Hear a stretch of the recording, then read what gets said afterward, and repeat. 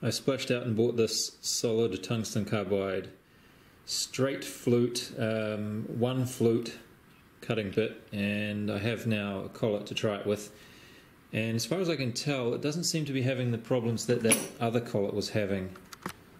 Seems to be properly centered and straight, but it's a bit hard to tell because it's not a symmetrical bit. It sort of has this one flute, so it's as you turn it around, it's a little bit hard to tell exactly how it's supposed to look. But I'm just going to give this a try on plywood and see how that works. Since it's straight, it shouldn't be pulling the plywood up anymore either, which is hopefully a plus. And I'm also going to try ramping, because I discovered that Estelcam lets you ramp into a cut instead of just plunging straight down. So let's see how it goes anyway.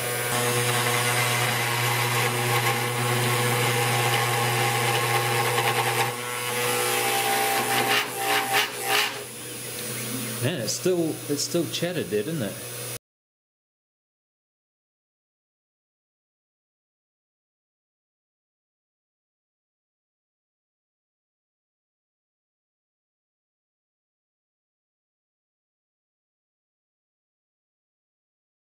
Uh-oh, I just jogged this back to take this piece of plywood out, and I noticed that sitting underneath the Z-axis all that time, or at least part of that time, was one of these screws which has fallen out of the lead nut attachment that I have inside there. It's the one that's going across horizontally. So I think this might be a good time to try these anti-backlash lead screw or lead nut thingies that I got. I did get a bunch of these, but I've been putting off trying them because the machine has been working fairly well so far, so I didn't really think it was absolutely necessary to do it immediately. And another reason is because I'll only be able to use one of these vertical sides to attach the so you attach the main piece of that to there, and then this side is not actually attached to it, it's only stuck onto the thread of the screw itself. So that means that it was a little bit of a waste to even have this over here, because it's not going to be used. What I could do perhaps is put a spacer between these so that there is twice as much vertical force. I mean, it'll be less bendy, if you know what I mean. So this bit that sticks down at the moment is quite bendy in that direction, and if I'm only using one of them, I'm getting less force actually put into the upper part of the structure. Since it's a bit of a pain in the ass to undo all of this structure, I was thinking to just change the lead nuts in the Z axis and the X axis and leave these ones as is, because these are the ones that have lock nuts in them, so they weren't giving me so much trouble. But when I put this on here, it feels really good, and it was so easy to get on compared to the other ones. So I think it might be worthwhile to replace them all. And there's actually, I can feel a tiny little bit of movement, but it's not as much as I would have thought, because I think even without the spring, these nuts have less movement on the thread than these other ones that I was using. So it will be worthwhile switching to them, I think. And regarding what I was saying with the not being able to use both of these vertical plates, so what I'm going to have to do is put this inside like that, and this plate here is just not going to be really used much at all. But I think that will be okay. I think it'll be okay. I hope it'll be okay. Another nice thing about these new lead nuts is that these holes are already threaded inside there, so I don't need to tap it myself. And they're M3 screws instead of M4, which is actually kind of good, because it means that my holes are, well, one, they're going to be big enough, of course, and they also don't need to be in the exact right place to fit. So it lets me sort of, once it's tightened in there, I'm just using screws that I use from my quadcopters actually, so I have thousands of those sitting around, which is quite handy. I can't get a lock nut onto here because the spring is in the way, which is a bit of a bummer, so I might have to use Loctite to get these screws to stay in, you know, permanently. But it does let me sort of move this around just a few fractions of a millimetre to get it in the right place, because the holes are going to be slightly large. So all in all, this is looking to be very convenient, certainly very quick to get it lined up and in there compared to my other method.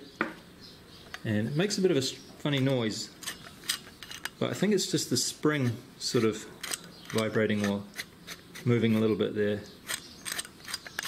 Okay, I've put the new lead nuts in for the X and Y axis at the moment. This one here, all on its own, took me about probably more than 2 hours to get it right. And then I got a bit quicker at it after that. Unfortunately, this one was pretty good to start with, so that one didn't take long. But the problem is, well, it's not really a problem, I suppose, it's how they're supposed to be, but what took me so long was that I found that with these, when you have it all sort of kind of relaxed and it's in its axis where it wants to be, you can turn it fairly easily. But if you get it off the axis a little bit, like that, now it's very hard to turn.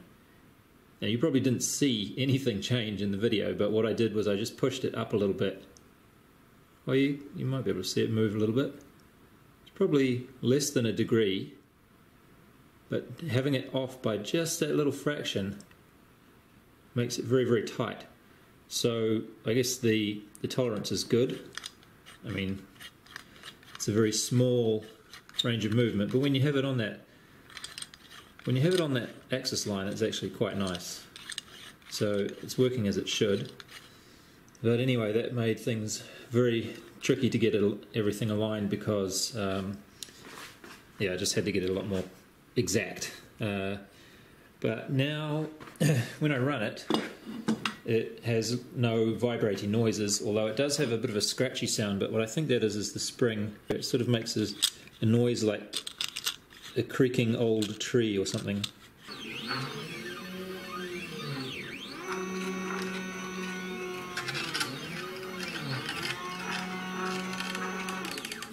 Did you hear that?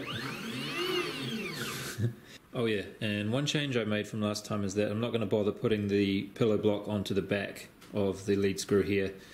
It was just such a pain in the ass. I don't think I would have ever really been able to get it to line up properly and still have a relatively friction-free turning torque. So I'm just going to do without it. They're not actually that critical. You do need to have the one at the front though, of course, because that's going to be the base to push against when you're trying to push this backwards and forwards. Okay, I have everything together now. I had quite a bit more trouble with the Z-axis, but eventually got there, I think. I left the bottom pillow block off of the Z-axis as well. Unfortunately, I couldn't get that to work.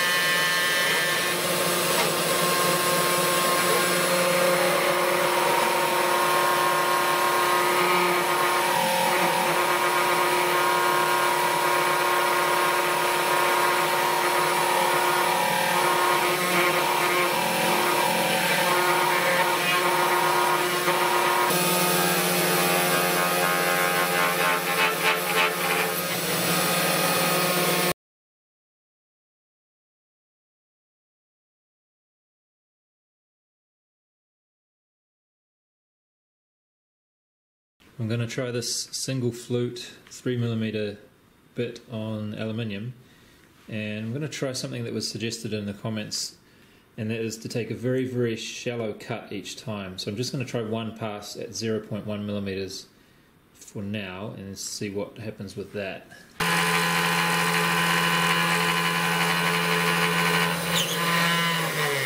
It was still chattering a little bit, but did quite a nice job there. But it's only barely just scraped the surface. So I think I'll set it up to do the whole depth. It'll take 14 steps to do it like that, though. It's going to take forever.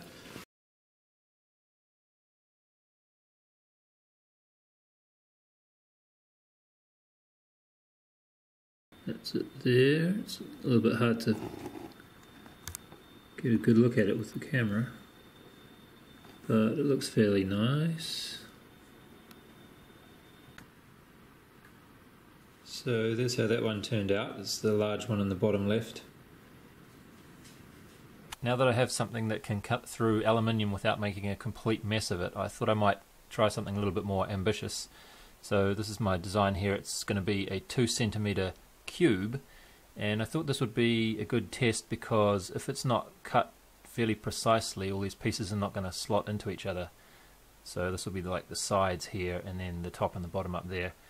And because it's a 3mm diameter bit, I have to make quite a few large ugly cutouts like this to make sure that the other piece is going to be able to slot all the way in there. And that's a little unfortunate because it means that I can't really make it into a die, which is what I was planning to do, because you've got to have 6. Well, the largest you need was 6. So I was thinking, roll a die and you know what I mean. So this would be a 1 and this would be 2 or whatever like that. But yeah, it's just a little bit too much I think at the moment. Plus I don't really want the bit to be plunging straight down like that, so I'd have to make it slightly larger than the bit, so maybe 3.2mm, so that it goes down in a bit of a spiral instead of straight down. And it's just going to take ages to do even the cutting of the outside, so I'm just going to leave the die number holes off for now.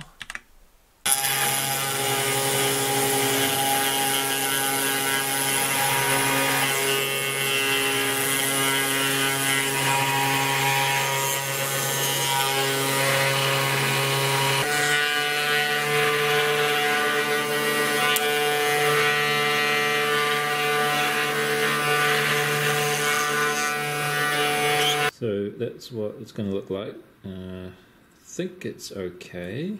The design of this CNC doesn't leave much room vertically, and I thought that would be okay, but well, it has been okay, but it really doesn't leave much room for anything else. So I have about a 3.2mm, 1/8 inch that is, piece of plywood on the wasteboard, and the wasteboard is 12mm thick, and that leaves me about probably less than a millimeter for the bottom of this plate to go over a screw. Wasn't actually thinking about the height of the heads of the screws because I was only thinking of how high that thing had to be, but you do have to consider other stuff as well, don't you? But anyway, it's not a problem for now.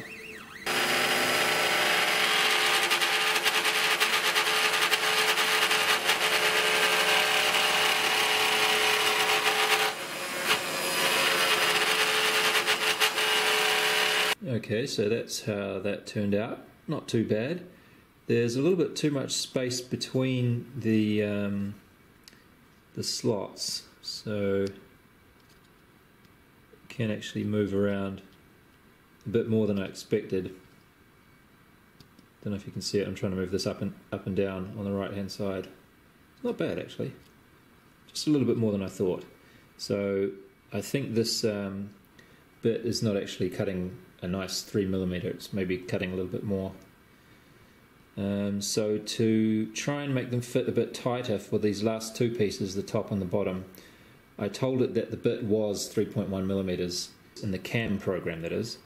So it actually made these a little bit bigger than they would have been otherwise, and then they slot in there pretty good. There we go. So yeah, it's not too bad. It took a couple of minutes for each one, so it wasn't too slow either. I think I might try and make just one of these sides in aluminium and see how that goes. It's going to take a long time, so I'll just do one. So here's what that looks like in chili pepper. It's 3mm thick, so at 0.1mm step down, that's 30 iterations. and it reckons it's going to take 2 hours. I hope it doesn't. Yeah, this is going to be a bit tedious, isn't it? So anyway, let's give it a try. Ooh,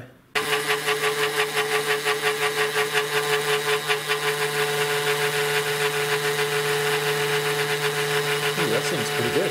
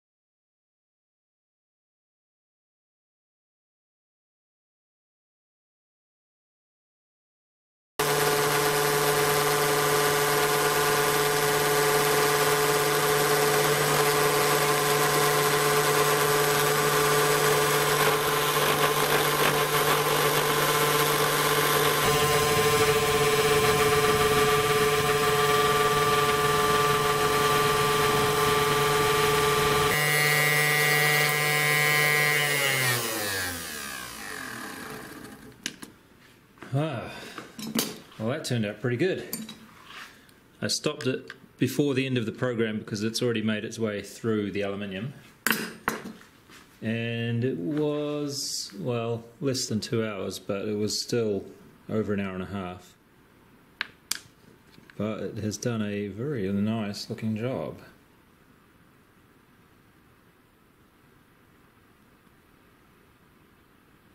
So this bit here, the only evidence of something strange happening is this bit here on the, just there, there's an indentation there. I think that's where it was chattering, where it plunged in to go to the depth of the next level each time.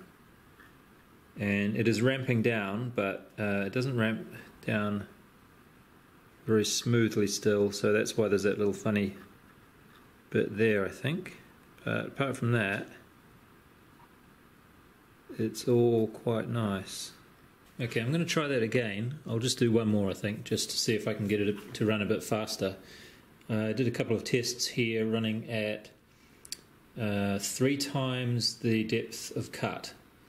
So everything else is the same. The ramp is a little bit shallower. And it seems okay, although I had one problem. See this slot here, I was going only in the Y direction, and I struck a strange issue and sort of seemed like the bit was bouncing up and down vertically, and I think that might be because my structure here is a bit weak in that direction. I mean, it's not rigid in that direction. And then I ran the same thing over here, going only in the X direction, and it was fine. So yeah, I'm not sure how this one's going to turn out because this is going to have to go in all directions. But it's only the ramping down that seems to be the issue. As long as it's moving horizontally only, then it seems to be okay. Anyway, let's give this a shot. Ooh, seems to be okay.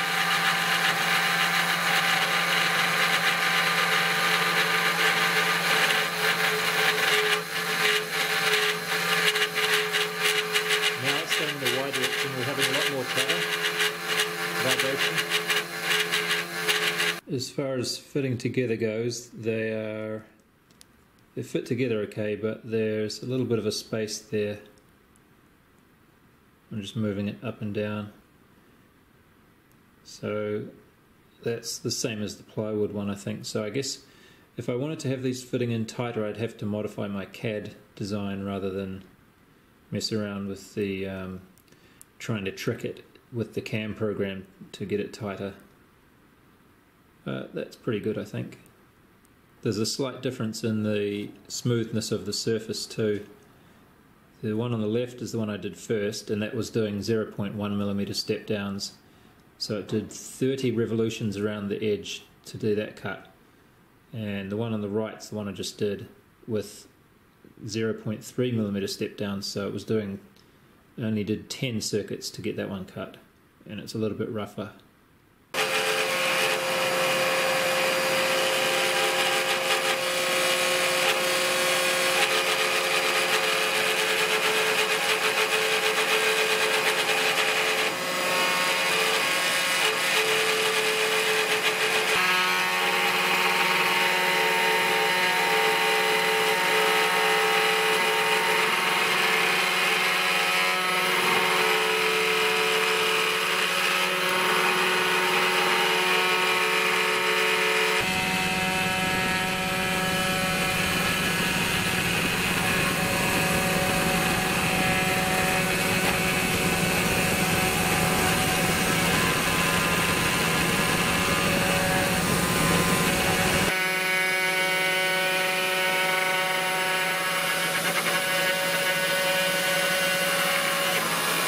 One tricky point about having it going in such small depth steps is that you end up with this very paper thin sort of aluminium foil thickness piece at the last step, and it's hard to hold it down. So the last couple of times I've done this, it actually flew out like you saw just before. Okay, that's the first 5 sides done, and I redesigned from the CAD part. I mean, right from the beginning I made these tabs on the top and the bottom a little bit wider, and then they were a little bit too wide, so I have to file a fraction off, and now it fits really, really tight. And the first pieces that I did are not quite so tight, so they can come out fairly easily at this point, but when the bottom goes on, it's all going to be very tight. Still.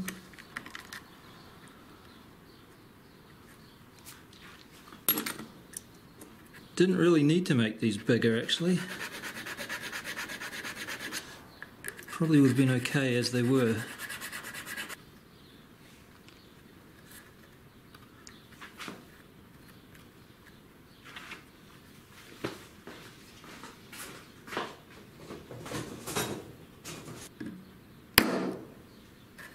Perfect! All looks pretty good to me. It's a little bit hard to see things in this harsh light, so I might take this inside and show it to you at the desk instead. Okay, here we go. This is probably a better way to let you see what it looks like. You can see it fits together about as good as I could have expected, really. I'm quite happy with it. You can actually see, I can tell looking at the edge which ones were done with which settings. So the one here by my thumbnail, that was the, I think that was going at 0.3 millimeters per step, and it was a little bit rougher movement. And then the one over on this side, I think that would have been done with 0.1 millimeters per step. It's a lot smoother. But yeah, I'm very pleased with it. So this little gouge here was the one that got flicked out of the workpiece by the bit as it was spinning round. And this piece here is the only one that seems a little bit loose, but it only seems loose. Oh, okay, comes out. But the rest of them are quite nice and tight. So another thing that I got in the mail, the 4mm collet that I wanted to replace because the one that I got from Banggood was terrible, and I can tell just by looking at these which one it is. And I think I'll have to put a little marker on the screen over the top here to show you exactly what I'm talking about, but you can see that the edge of that sort of indented piece at the bottom on the one on the right is kind of rounded, and on the one on the left, which is the new one, which I got here in New Zealand from Trade Tools, cost about as much as, actually cost about twice as much as the full set of 7 that I got from Banggood. So it was about 25 New Zealand dollars for this one here. But that one has a perfectly flat edge along there. So I haven't tried that out yet, but I'm expecting that it will be perfectly fine. And the one on the right, I think I'm just going to throw this in trash because it was useless.